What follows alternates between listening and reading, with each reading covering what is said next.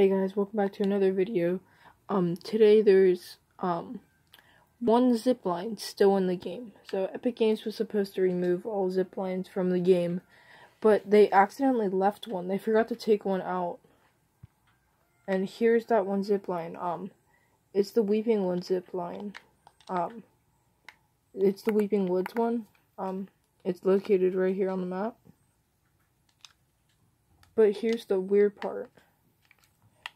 Here's what happens whenever I try to use it. It's like the animation whenever you use it, but you can't use it.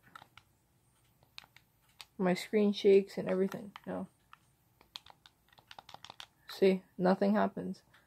So, yeah, it's just weird glitch. Thank you guys for watching this video.